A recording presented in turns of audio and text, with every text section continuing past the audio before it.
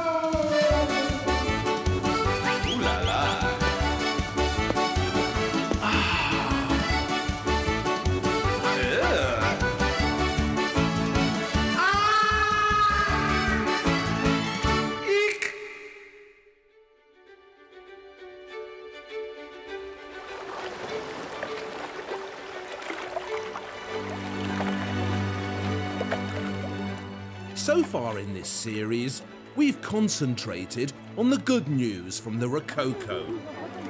Travel, pleasure, the pursuit of happiness. Although it lasted most of the 18th century, the Rococo was art's happy hour, when much fun was had by many. Unfortunately, there's a downside. When you spend as much energy as the Rococo did running away from reality, there comes a time when unreality becomes the norm, when common sense gives way to madness and the darkness sets in. And that's what this film is about, the madness of the Rococo, the monsters that crawl out of the dark when reason has had too much to drink and the artistic imagination goes on the prowl. We're going to see some very queer things in this film. Goya, for instance. Was there ever an artist who explored the dark more energetically than Goya? Or Messerschmidt, Franz Xavier Messerschmidt from Austria. What kind of a sculptor in what kind of an age produces art like this? And then there's Longhi.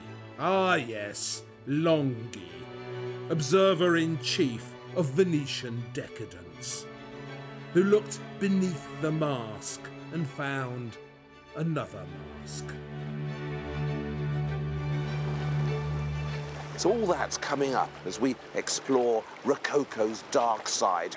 But first, we're going to Britain, where the madness flourished particularly fiercely, and where some very strange people made some very strange appearances in some very strange art. Allow me to introduce you to Sir Francis Dashwood, libertine, fantasist, and inveterate Rococo dresser-up. This, believe it or not, is Dashwood too, in his guise as a Turkish sultan. And here he is again as the Pope, worshipping a topless goddess. But the maddest of these mad Rococo depictions of Sir Francis Dashwood is surely this one, painted by William Hogarth. Dashwood as a monk, pretending to be St. Francis of Assisi. In most countries, a man like this would be arrested and put into a mental home. But in Rococo Britain, he was encouraged to enter politics, held several important government posts, and eventually became Chancellor of the Exchequer. Dashwood's career has a familiar ring to it. He went to Eton, painted here by Canaletto, where he made his important political friendships. He was a Tory, and in his younger days, before he became Chancellor of the Exchequer, Dashwood was a keen member of various drinking clubs, including the most notorious of them all, the Hellfire Club.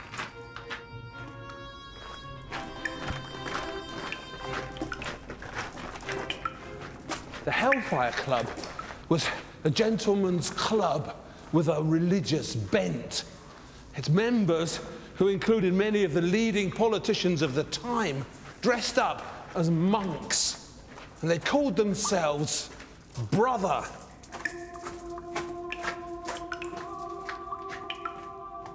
They met in these spooky caves in West Wickham, where they managed somehow to combine anti-Catholicism with drinking too much and wenching.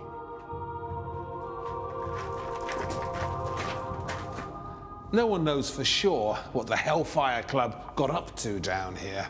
It's all very mysterious, but some information did seep out.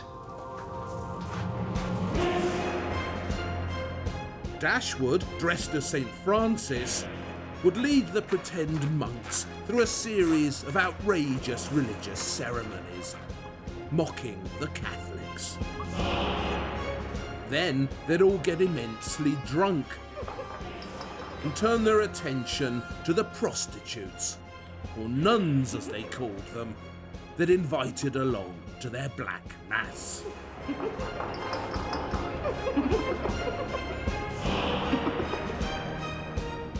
So here we are, slap in the middle of the so-called Enlightenment. Yet here is half the government dressed up as monks, drinking themselves stupid and chasing after pretend nuns in a cave. That's why I love the Rococo. It's completely potty. According to rumours, Hogarth was also a member of the Hellfire Club. He was definitely associated with it in some way. And in this very strange portrait of Dashwood as St. Francis, Hogarth shows the Chancellor of the Exchequer worshipping a crucified Venus. Instead of a Bible, he's reading a pornographic novel. And the fruit at his feet has taken a naughty form and looks like a woman's buttocks. Hogarth, who's usually thought of as the first truly great British painter, and who looked more like his pug than his pug did, was another Rococo frequenter of drinking clubs.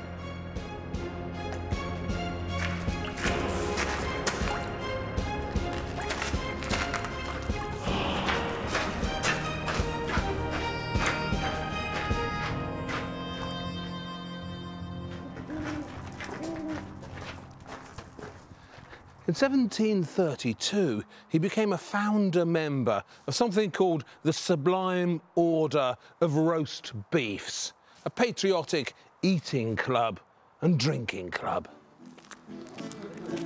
When mighty roast beef was the Englishman's food, it ennobled our hearts and it enriched our blood. Our soldiers were brave and our courtiers were good. They met in an upstairs room at the old Covent Garden Theatre, where they drank too much beer and sang nationalistic songs about the potency of British beef. Oh, the roast beef of old England and old English roast beef. Our fathers of old were robust, stout and strong, and kept open house with good cheer all day long. Which made them You know that boozy, burpy, rude tone you get in Hogarth's art? It's the tone of the tavern. In the modern world, you still get it at football matches. All that swearing, mocking of the opposition, the jingoism. Who sully those honours which once shone in fame? Oh, Hogarth's noisy nationalism is usually brushed over by his defenders. It's all good fun, they say.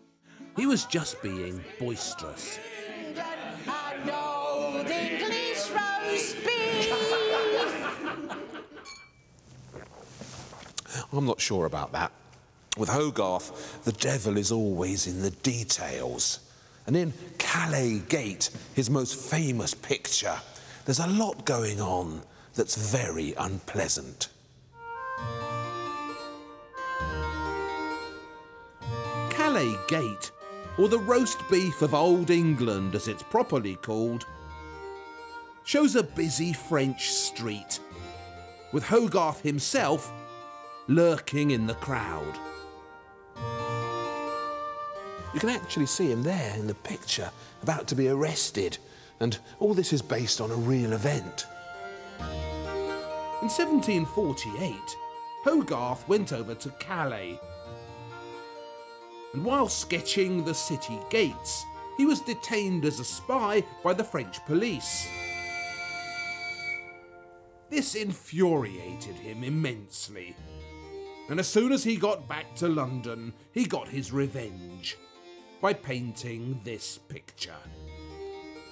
Now, the city walls were part of Calais' defences, and the British had only just finished their war with the French, so drawing the city defences at such a time was very foolish. Of course he was going to get arrested.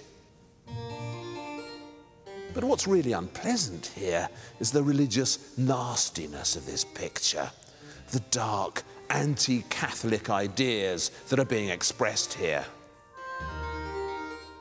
Hogarth has set his scene in the build-up to Easter, Lent, when French Catholics were not supposed to eat any meat. So the British taverns in Calais, hungry for the roast beef of Old England, had to import it specially from home. And this great slab of British beef has just arrived at the port. This fat French friar here, fingering the side of beef, he's quite funny. And these hungry French soldiers having to make do with a thin gruel, they're pretty funny too. But what isn't so funny is what's going on in the rest of the picture. Right here at the front on the left, there are 3 hideous nuns worshipping a dried out fish. The fish, remember, was a traditional symbol of Christ. So this comic fish's face is a giggling and perverse reference to the true face of Christ that was said to have been left on Veronica's veil when she wiped his dying face. In a Catholic Mass, at the climax of the Mass, the moment of communion, the holy wafer and the goblet of wine become the body and blood of Jesus. It's the centre of Catholic belief, this idea of transubstantiation. And that is what Hogarth is mocking here. At the back of the picture, a Catholic priest outside a tavern is handing out the communion wafer to his congregation. While the English eat good old English beef, the French get Jesus as a wafer. And right at the top, in the most unpleasant detail of all, a crow has landed on a cross, and its hungry beak has begun pecking uselessly at Jesus' symbolic body. Those honours which once shone in fame. In France, at Lent, even the crows are hungry for a bit of flesh. Oh, the roast beef of Old England, an old English roast beef.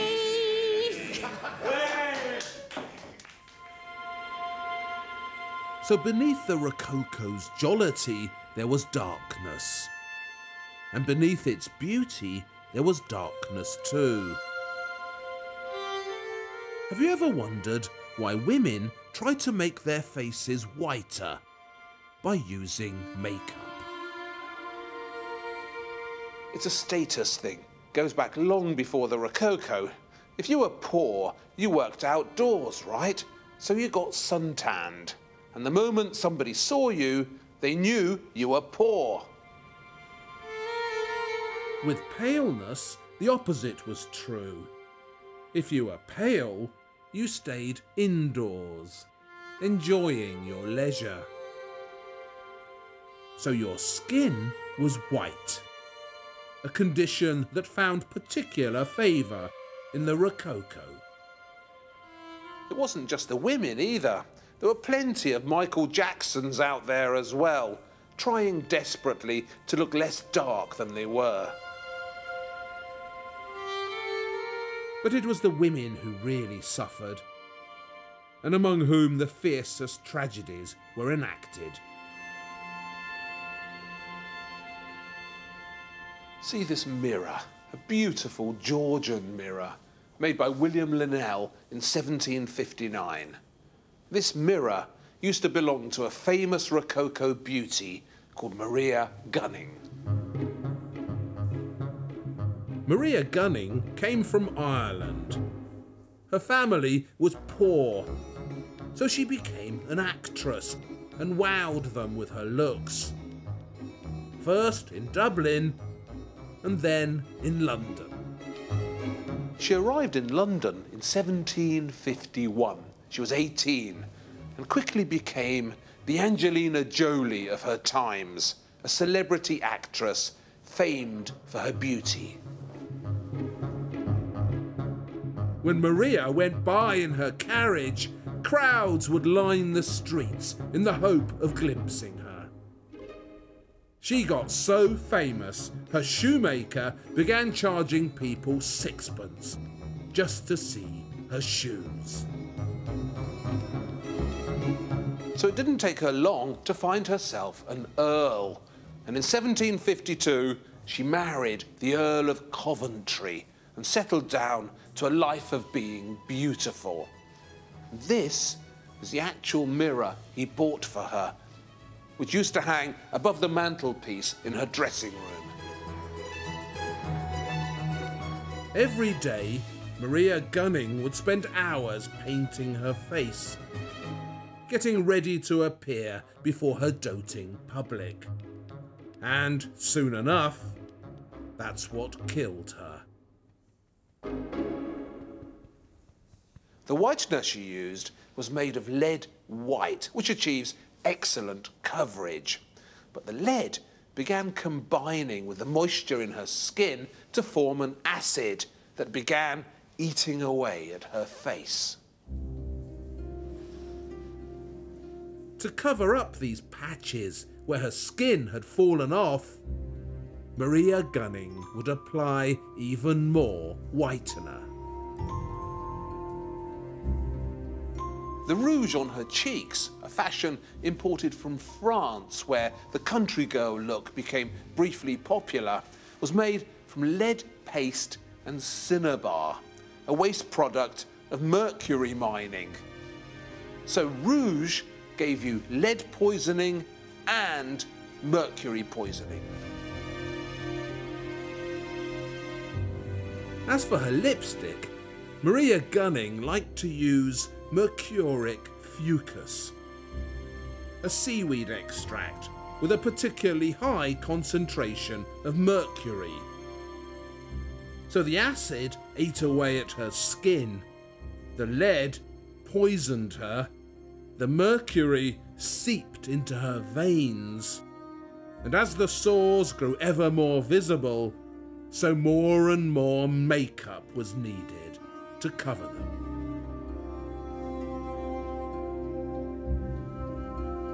She died at the age of 27 and spent her final year in a darkened room where no one could see her. this lovely George II giltwood overmantel mirror, given to her by her husband, with its exuberant acanthus scrolls and its brimming basket of flowers, would have seen all this. And the poor mirror must have thought to itself, human beings, eh? You couldn't make them up.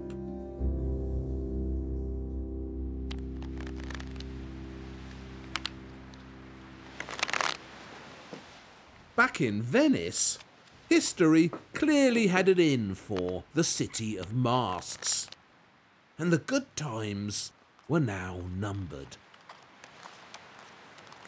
The pesky Dutch and English had stolen the most important trade routes, and Venice was no longer the gateway to the east.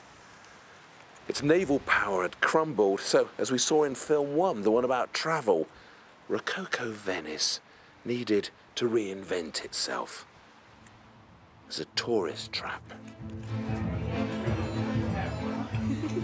To attract the louche but increasingly crucial grand tourists, the Serenissima had turned itself into the international centre of European naughtiness. If drinking was your vice, or gambling, or chasing after women and men, then Venice was the place for you. The best time to go was, of course, carnival time, when you could wear a mask and be as decadent as you wanted. No one knew who you were. Fortunately for us, to record this immense social naughtiness, Venice managed to produce one more great painter. He was born Pier Antonio Falca, but we know him better by his Rococo stage name, Pietro Longhi. Longhi was the Venetian Hogarth, a satirical, nosy Parker keeping his eye on his fellow citizens. But because he was a Venetian, Longhi could never be as burpy and beery as Hogarth. Longhi's tactic was to charm the truth out of you. He'd giggle and he'd sweet talk till he was close enough to peep behind the mask. You could wear a mask in Venice from St. Stephen's Day, that's the 26th of December, till Shrove Tuesday, so that's 3 months or so. And also from October the 5th till Christmas, so that's another 3 months. So for near as damn 6 months of the year, the Venetians could go about pretending they weren't who they were.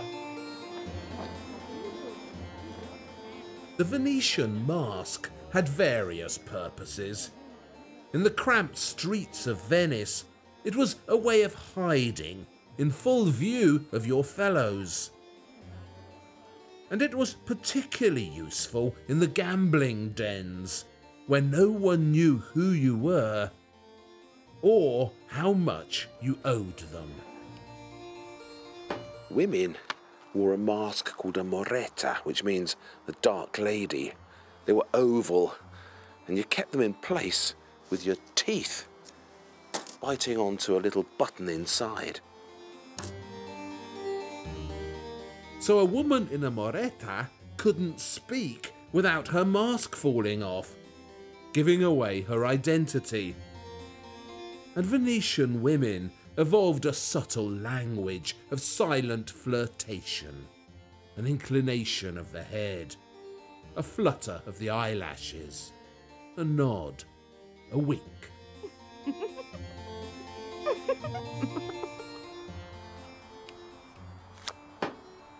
The men, meanwhile, wore a white mask called a bauta, shaped like a face, except for the bottom, which stuck out like a projecting chin, so you could eat and drink and gossip while wearing it.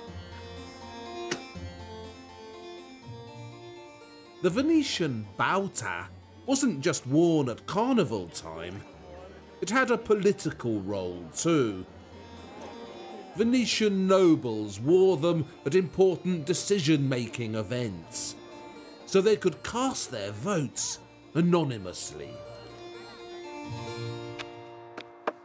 But the chief role of the mask was to hide the darkness within. Venetian society had grown decadent and rotten, and it didn't want everyone to know. This interesting Longhi painting, called The Charlatan, shows a phony doctor flogging his wares at carnival time in the dark arcades of the Doge's palace. But the real charlatan here is the anonymous nobleman in the foreground, who makes a crude grab for a passing woman's skirt. We'll never know exactly what's going on in Longhi's art. His symbolism is too twisted and Venetian. We've lost touch with too many of its secret meanings. But one thing we can be sure of is that there are no heroes in his pictures. No one we should look up to. So what have you got?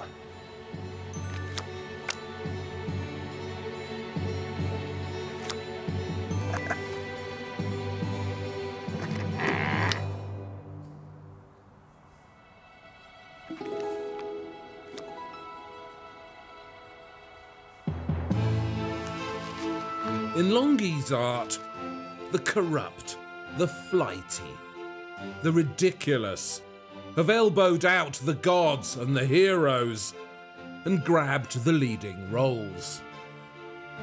In Rococo Venice, it wasn't the meek who inherited the earth, but the schemers, the mountebanks, the charlatans.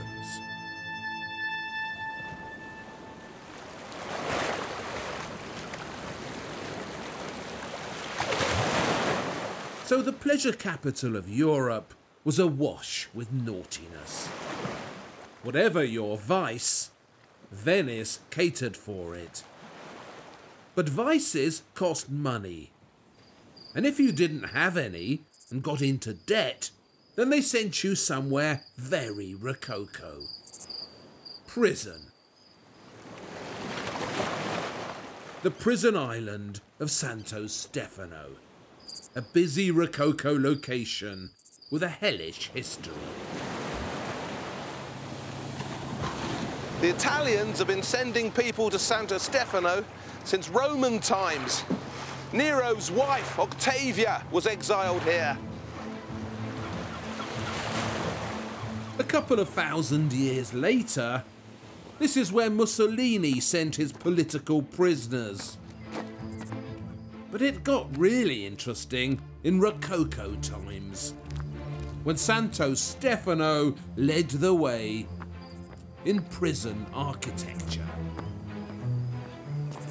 Prisons played a huge part in the Rococo. They were crucial in literature, for instance. Casanova, that archetypal Rococo seducer, was in and out of prison, and his life story is full of prison escapades. The Marquis de Sade was another one, an archetypal Rococo rogue who did all his best work locked up.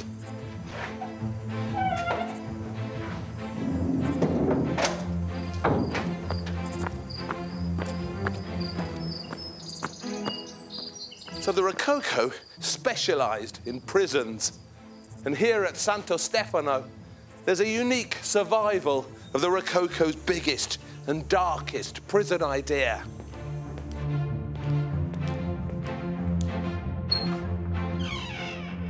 You must have heard of Jeremy Bentham.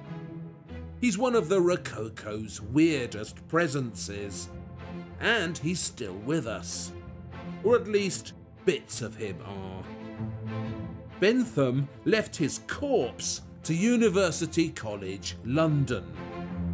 And every day his Rococo skeleton goes on display, encased in a pretend body, stuffed with horsehair.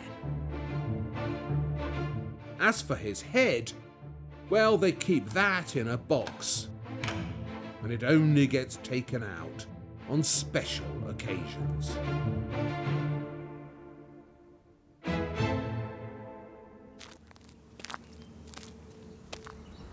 Bentham was a social philosopher, constantly thinking up better ways for us to live. And he invented a new way of thinking called utilitarianism. Utilitarianism's big idea was that usefulness brought happiness. So everything should be really, really useful, especially a prison.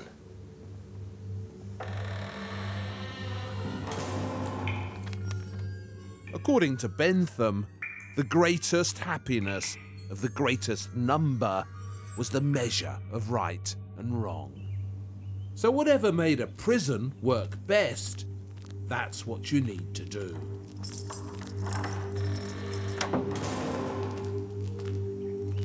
So he invented a new type of prison called a panopticon.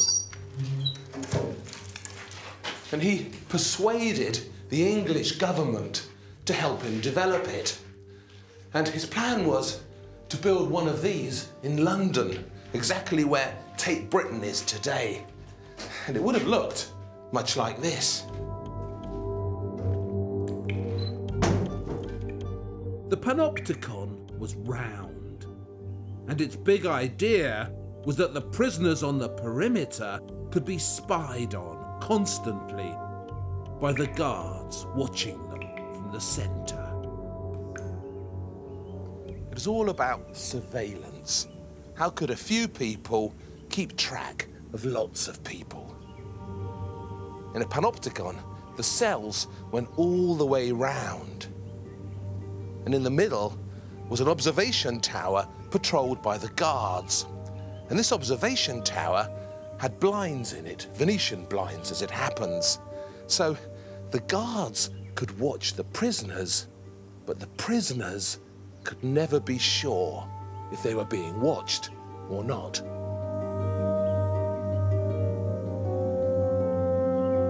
It's a very sinister idea.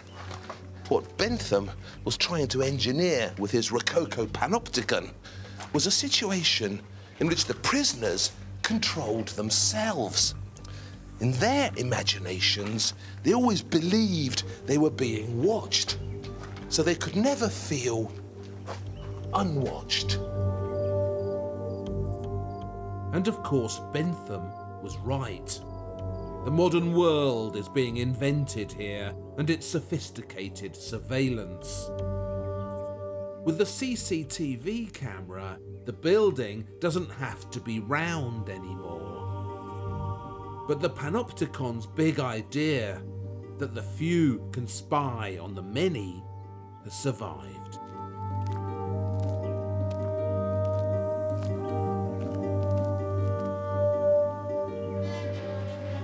Once he'd invented his panopticon, Bentham wanted to expand its use.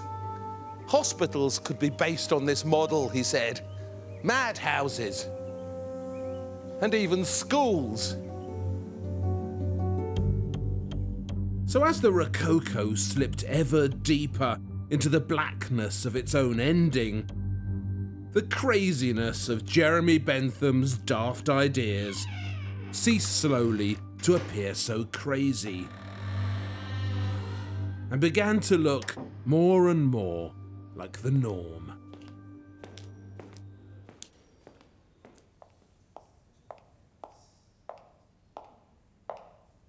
When the Rococo uncorked the inner man and pushed him out onto art's stage, it made public bits of the mind that had previously remained private.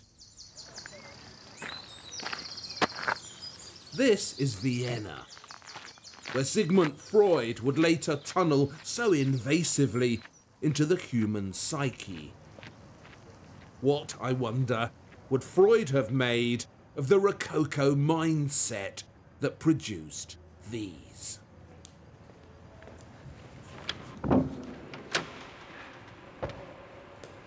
These were made by the Viennese sculptor Franz Xaver Messerschmidt.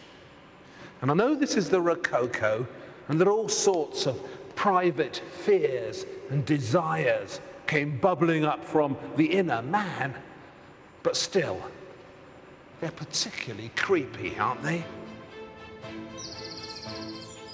Born in the German Alps in 1736, Messerschmidt began his career as a conventional sculptor working for the Viennese court. Here's his portrait of the Emperor, Francis I. And here's the Empress, Maria Theresa. Competent? Yes. Special? No. So it was all going swimmingly. He had a prestigious position at the court, when suddenly something went wrong. In about 1770, Messerschmidt began having hallucinations and bouts of paranoia, and for no discernible reason, he began making these. In 1774, he applied for a professor's job at the Vienna Academy of Art and was turned down. Messerschmidt, they said, was suffering from confusion in the head.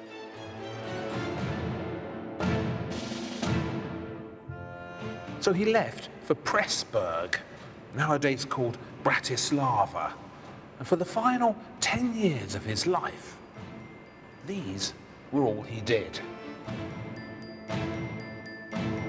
He called them his character heads. Some were sculpted from marble, others cast from lead.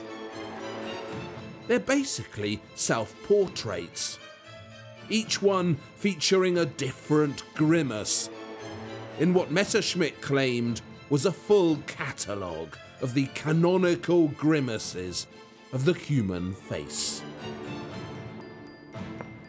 In 1781, a German writer called Friedrich Nicolai visited Messerschmidt in his studio. It's the only eyewitness account of him there is. And Messerschmidt explained to Nicolai that he was suffering from intense pains in his abdomen. The illness has since been diagnosed as Crohn's disease. And to relieve these sharp pains, Messerschmidt would pinch himself hard in the stomach, and then he'd record the expression on his face in these extraordinary heads. There was more. Scattered about the studio were bits and pieces of occult imagery and books on magic. Messerschmidt told Nicolai he was a follower of Hermes Trismegistus, the ancient occult god whose name has given us the modern adjective hermetic. According to Hermes Trismegistus, our duty on Earth is to pursue a universal balance. As above, so below, was his doctrine. Unfortunately, Messerschmidt's sculptures had angered the spirit of proportion, an ancient being who protected these occult secrets.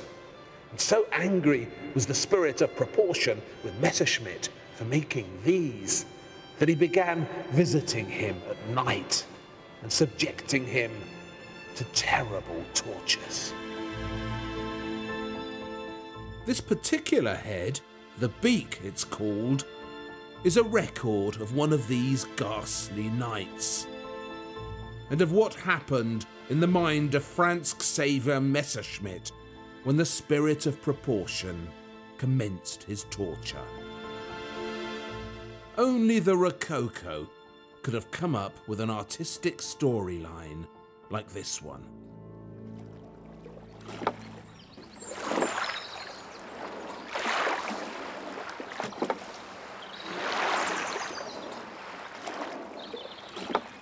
That craze for wearing masks and costumes that we saw in Longhi's paintings, swapping identities, pretending you're someone else, that wasn't just a Venetian craze.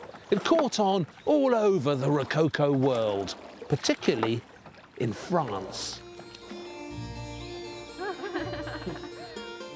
You'll remember in the last film how we admired the art of Antoine Watteau and his dreamy fête galante. All those mysterious couples, flirting, strolling, searching for love. Who are they? And why are they dressed like that?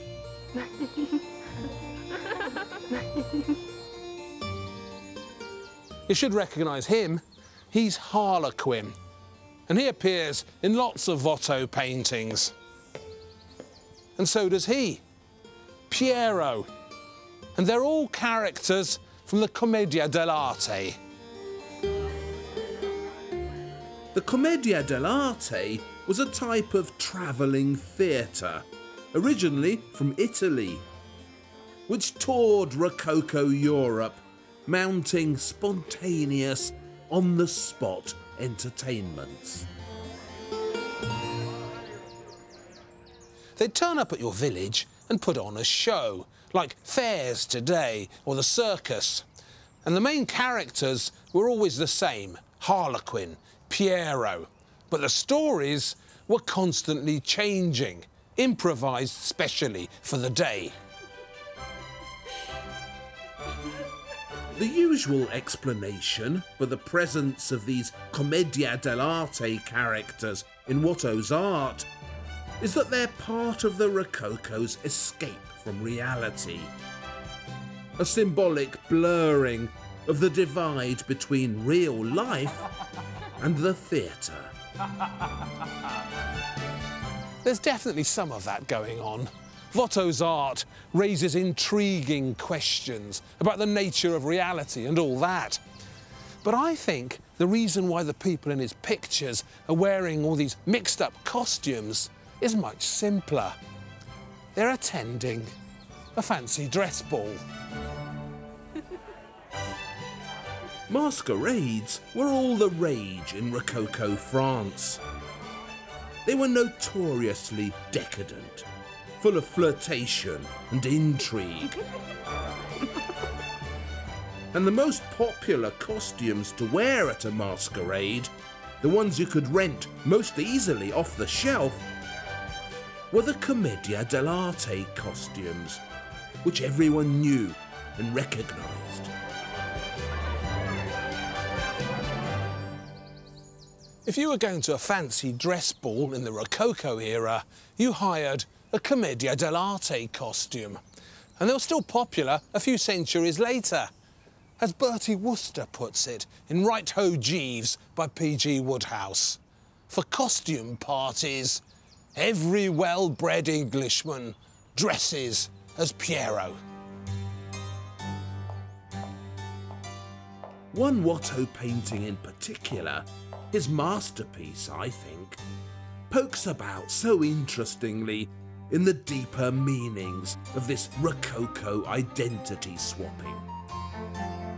A gangly young man in a Piero costume stands before us, looking nervous. The costume doesn't fit properly. It's too big for him, like an off-the-peg morning suit, hired cheaply for a wedding. In Commedia dell'arte shows, Piero, the sad clown, is always chasing after the beautiful Columbine. But she prefers the dashing Harlequin. You know how women always go for the bad boys. So she rejects poor Piero over and over and over again. unlucky in love, unlucky in everything. Watteau's Piero is so palpably human and vulnerable. Yes, he's had a go at being someone else in his ill-fitting costume, but he's not very good at it, is he? This isn't humanity disguised, it's humanity revealed. What we've got here, and this is so brilliant, is a painter who's using costumes not to escape reality, but to confront it. These days, the sad clown has become a bit of a cliché. But the Rococo invented him, and Watteau's Piero was the first and greatest of them.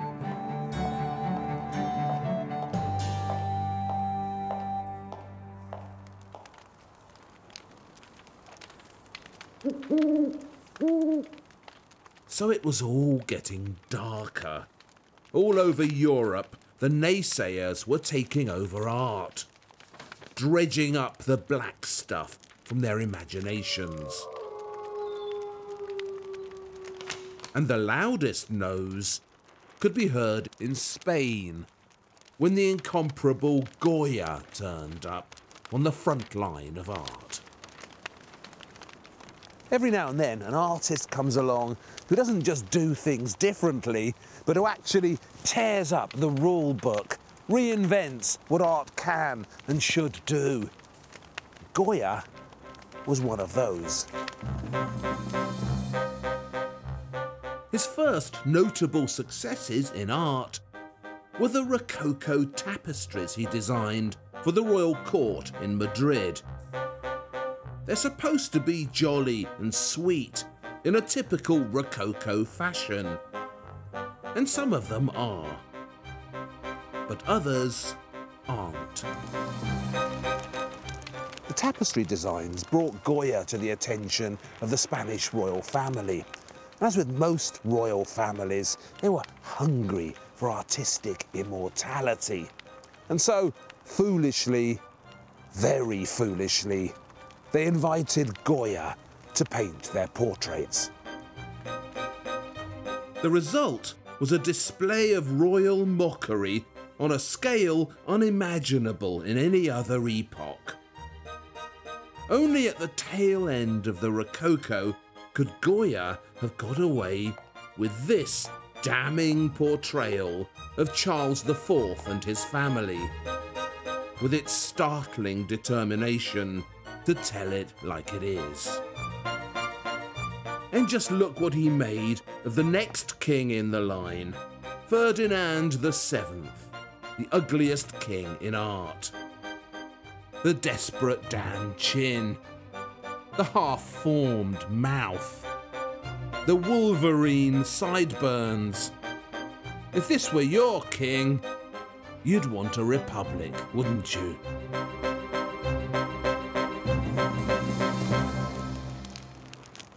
Goya was born without the flattery gene.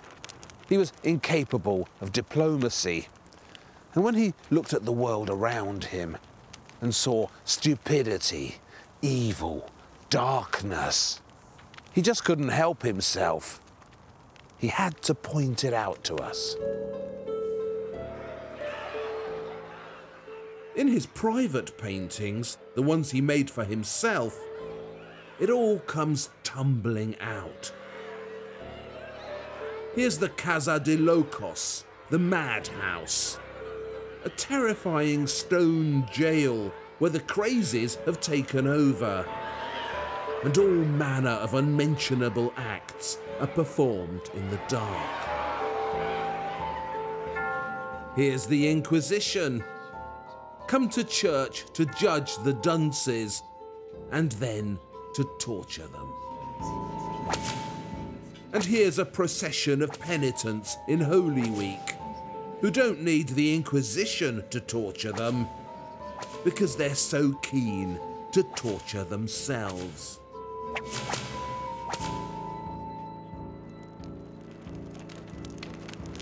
That's Goya there, asleep, slumped over his desk, with all these monsters pouring out of his head. The sleep of reason produces monsters is written on the desk. This was going to be the title plate of the Rococo's most inventive and brilliant torrent of darkness. The great suite of etchings known as Goya's capriccios.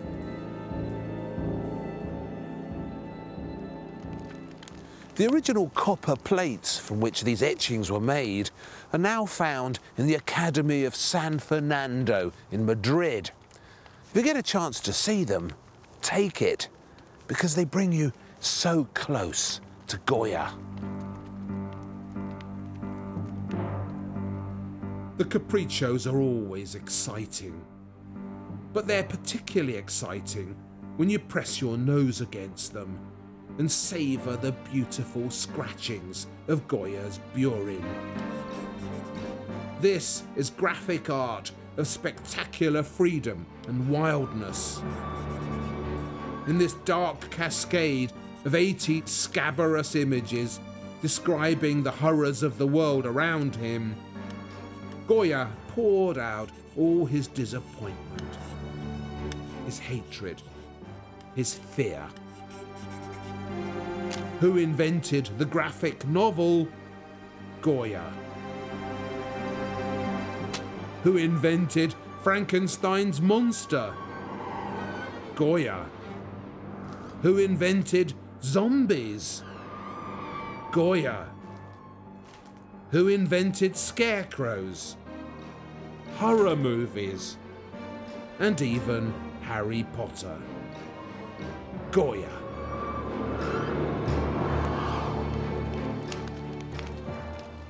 Pretty much every contemporary darkness you can name is prefigured in the capriccios. They're astonishingly prescient. And Goya knew all this about the monsters produced by the sleep of reason because they were his monsters too. Under the strain of all this brilliant invention, his remarkable mind began to buckle. First, he started going deaf. Then the panic attacks began.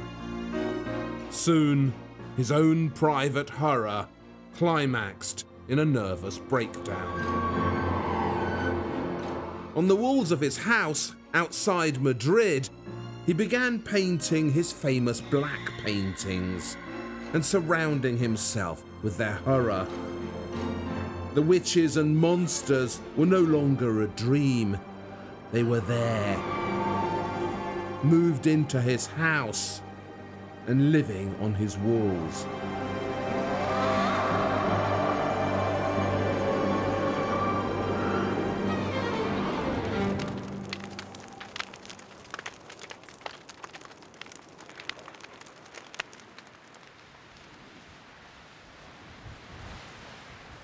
In Venice as well, events had now lurched into blackness. In 1796, Napoleon invaded Italy and quickly conquered the Serenissima.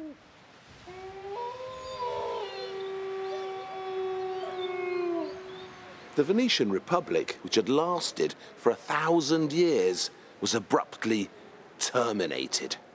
Napoleon carted off some of Venice's greatest art treasures to Paris as war booty. 1,000 years of history snuffed out, just like that. So for politics, these were terrible times. But for art, they were really interesting. This is the Carezonico, Venice's official museum of the 18th century.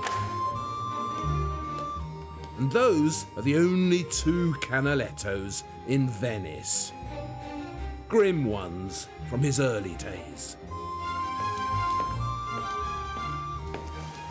But that's not what we're here for. We're here for this. Now that is a strange fresco, right? It was painted by Domenico Tiepolo, son of the great Giambattista. If you remember in film 1, there was that magnificent staircase in Würzburg, painted by Tiepolo Senior. And remember the two portraits in the corner, Giambattista Tiepolo on the left, and on the right, his son Domenico, who assisted him. Tiepolo Jr., Domenico Tiepolo, was a really interesting painter too. But while his father was alive, no one was going to notice him. Poor Domenico was fated to spend most of his career in his father's shadow. It was only when Tiepolo Senior died in 1770 that Domenico came into his own. These strange frescoes were painted for the Tiepolo family house, the Villa Zianigo on the mainland, and they were done for his own amusement, privately. And that's what makes them so telling. This one here was in the entrance hall. Imagine, you walk into the Tiepolo family house and all these people turn their back on you. Why? Because they'd prefer to look at the magic lantern show taking place in the background. In Napoleon's Venice, amusement was what the crowd craved, not art. So that was the entrance hall, but look what Tiepolo Jr. painted at the back of the house. A room full of pulcinellas. Pulcinella was another character in the Commedia dell'arte, a hunchback with a big nose, whose deceitfulness was legendary. This has to be one of the most inventive and outrageous fresco cycles in the whole of Italian art. All these pulcinellas haven't just visited the room, they've overrun it.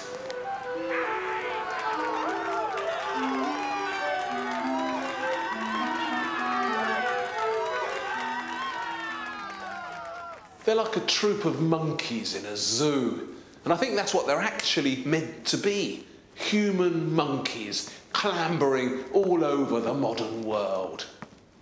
Ugly, itchy, and ridiculous. Pulcinella, the lecherous Venetian scoundrel, has taken over the fresco spaces formerly occupied by gods and heroes. Where once this ceiling would have shown Apollo riding his chariot, or Jesus ascending to heaven, there's now a circus show with a bunch of pulcinellas clambering along a tightrope. Welcome, says Domenico Tiepolo, to the modern world.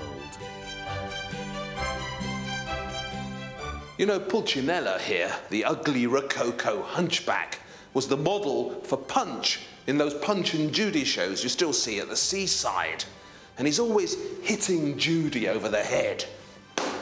Just like that. And that's the thing about the Rococo. It never really went away. It's us in our early form. In film 1, we saw a society that was always going on holiday. In film 2, celebrity and pleasure became the order of the day. And now, in film 3, the clowns have taken over, and nothing's serious anymore. The Rococo wasn't just a great creative era, it was a great creative prediction.